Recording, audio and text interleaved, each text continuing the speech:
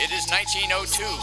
The Marconi Wireless Telegraph Company of London, England, prepares its first transatlantic message. It will be relayed around the world. Transmission time for each is limited. Stand by for wireless telegraph message from General William Booth. William Booth, founder of the Salvation Army, sends one word.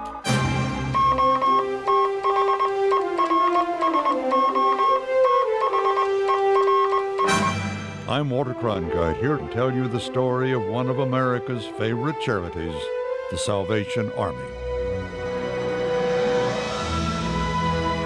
Have you wondered who these people are? This Salvation Army? I did, and this is what I found. I guess people at the Salvation Army are pretty much like all the rest of us. At least I'd like to think that. What is it about this organization that makes it, as they say, America's favorite charity? It prides itself on having a reputation for caring. From the Army's very beginning, its members and its workers have believed theirs is not a job, but a commitment. This Army's mission is summarized in a single word: others.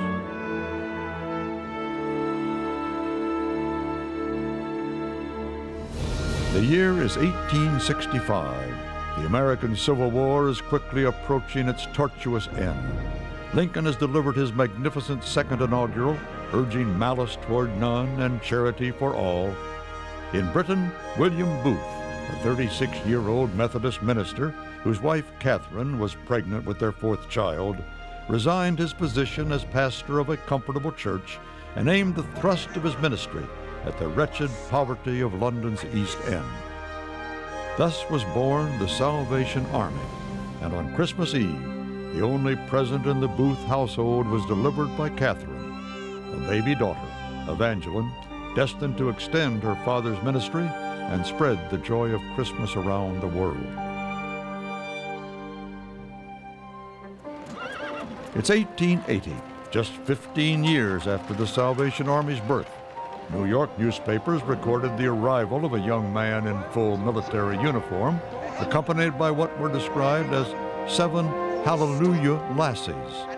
His name was George Scott Railton, and he claimed to have orders from General William Booth of the Salvation Army to begin the Army's work in the United States.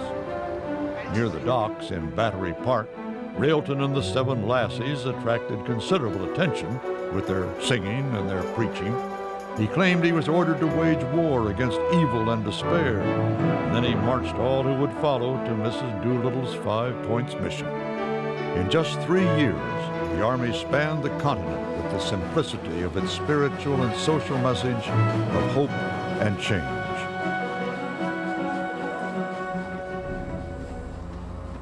In 1890, Catherine lay near death, but urged her husband to do something about the awful scourge of child prostitution.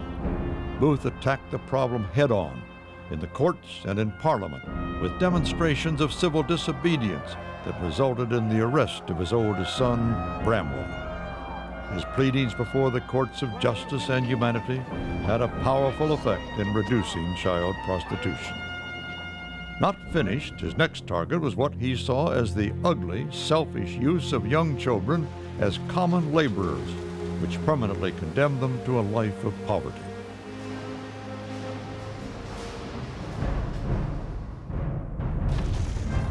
Eva spends it all, the New York headlines trumpet in April of 1906.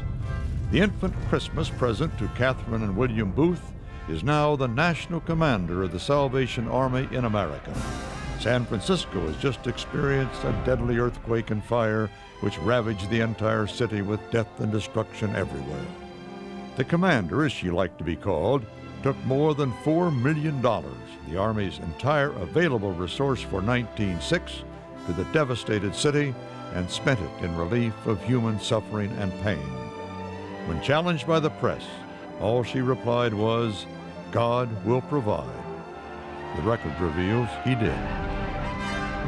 In 1912, as William Booth passed into glory, the world stood poised on the brink of war. World War I began in 1914, and by 1917 the United States was part of it. Eva, ever the national commander, won General John J. Pershing's approval and sent young men and women with the troops into the lines, bringing food and care and a touch of home. The Donut Girls of World War I seem elevated in myth, but history proves the reality of their courage.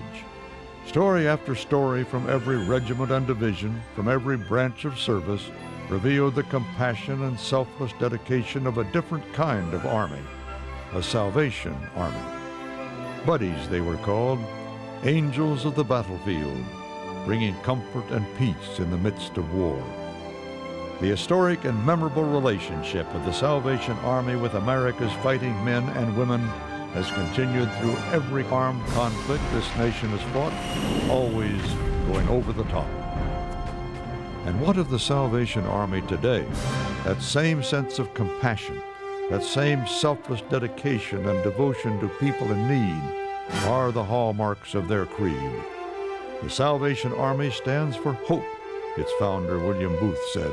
When every other light is extinguished and every other star has gone down, this one beacon shines steadily and clearly from the darkened sky, he said. If I could only get to the Salvation Army, they will do something for me. Throughout the entire world, from the killing fields of Rwanda to the snow-covered villages of genocide-ravaged Bosnia, this Army's mission is summarized in a single word: others. That's their motto, their mission, and their commitment. Wherever human or natural disaster strikes, the Salvation Army still wages war. Its troops still go over the top for the hearts of men and women as they confront despair and disillusionment, as they attack alcoholism and addiction, and wage war against poverty and evil. It's a unique group of people in those uniforms whose good deeds have been prevalent throughout its history.